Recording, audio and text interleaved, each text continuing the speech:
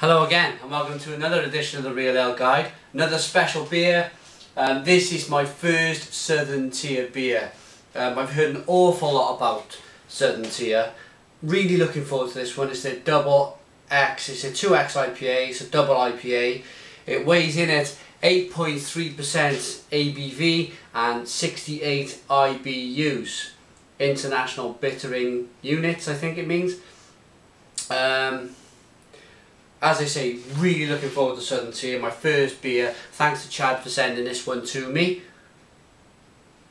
He lives near New York. I said New York in the last review, but it's near New York. So, on the bottle, what I say, it's brewed with 4 varieties of hops and 3 types of malts. Should be a very good drink. Let's get it open. Oh, first of all, let's show you the cap. Okay, now let's get it open.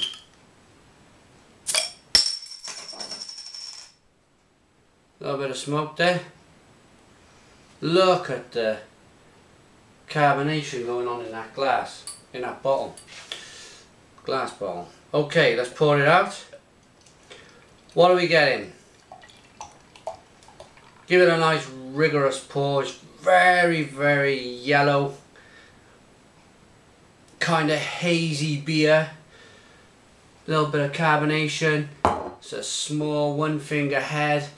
Nice and frothy. Looks really good. Let's give it a smell. Wow. Again.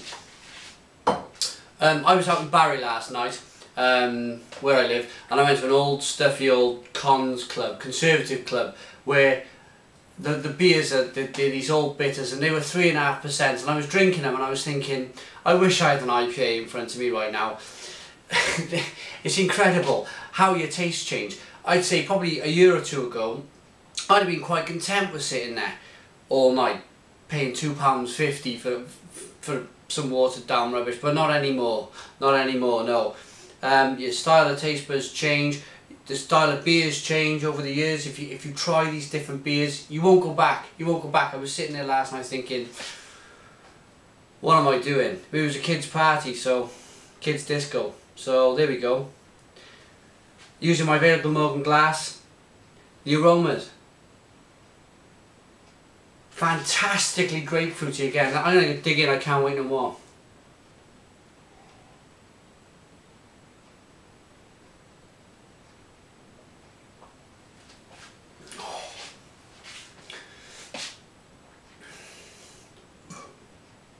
That is a big beer, a really big beer.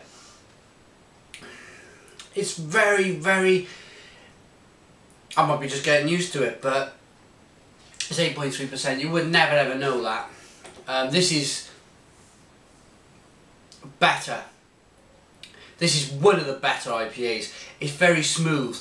It's not as bitter as some of the other IPAs I've had. It's nice, it's crisp, it's cold, it's grapefruity.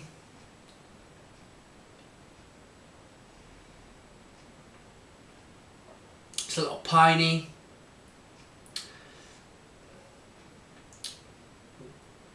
It's absolutely fantastic. This is going down so well. So well, in fact, I'm going to have some more. It's an absolutely great drink.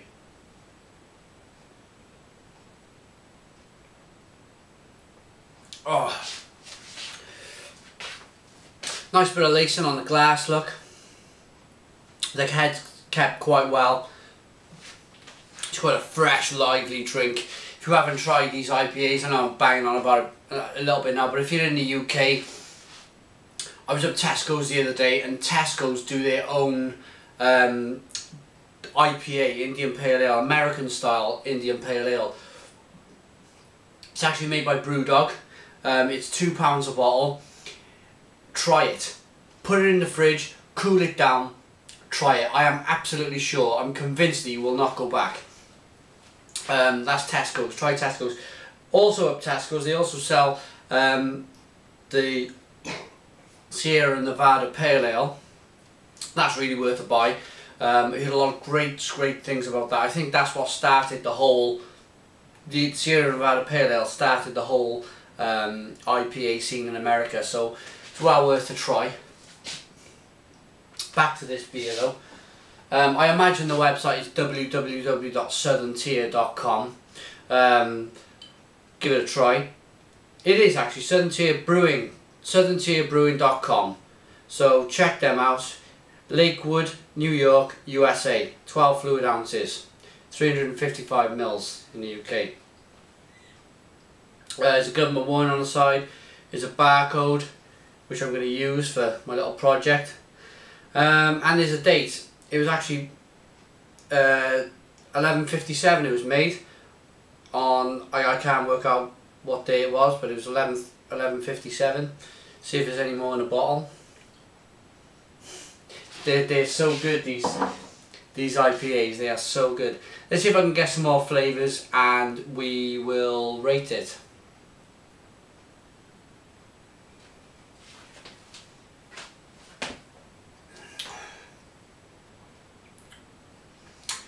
Got that grapefruit citrus, fantastic, like slightly lemongrassy taste, followed by this lovely pine taste that goes on. It was in my mind. What was going down then is it goes down this a lovely warming beer. It's not like drinking sandpaper. It goes down really, really well. Nice and smooth and crisp. I imagine myself, I could easily drink 4 or 5 of these without a shadow of a doubt. Very, very quickly indeed. So on that basis, on the flavours, the taste, the aroma, the drinkability, I'm going to go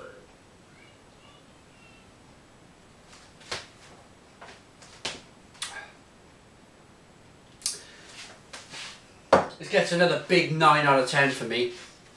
I might be slightly biased. I absolutely love this style of beer, but I can't help it. This is what is in my thoughts. This is what I want to give it. It's a 9 out of 10.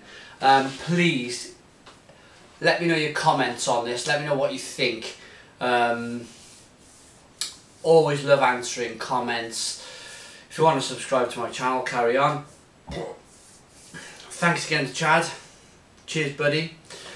Check out his channel, Chad's Beer Reviews and Chad9976. If you want to check me out, I'm on Twitter, Real Ale Today. You can email me, realaleguide@googlemail.com. Facebook, Real Ale Guide. Skype, Real Ale Guide. And I got a website, www.therealaleguide.com. Okay, thanks for watching another edition of the Real Ale Guide. Be posting another video in the next couple of days. Thanks for watching and cheers.